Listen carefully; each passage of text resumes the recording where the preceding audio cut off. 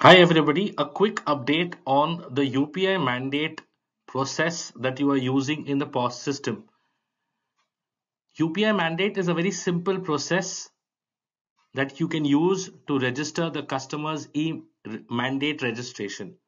To do that, you simply need to send the customer the link by clicking on the send autopay button. Once the customer receives the SMS with the link, and he clicks on the link, this page opens up on the customer's mobile phone which says approve e-mandate registration. Now, please tell the customer do not close this tab. Without closing this tab, ask the customer to open the notification or to open the 3-in-1 app, and inside the 3-in-1 app to approve the mandate registration that has been received by the customer. Once the customer completes the UPI registration process inside the 3-in-1 app, the customer will see a success message screen on the phone.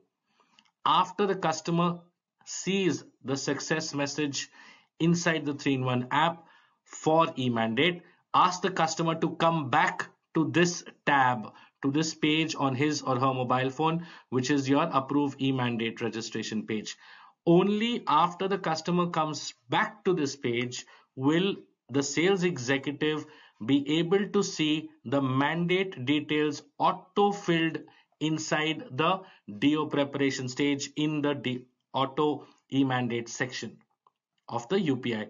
So please make sure that the customer comes back to this page so that you are able to have the data auto-filled. Please make note of this and follow the steps carefully. Thank you.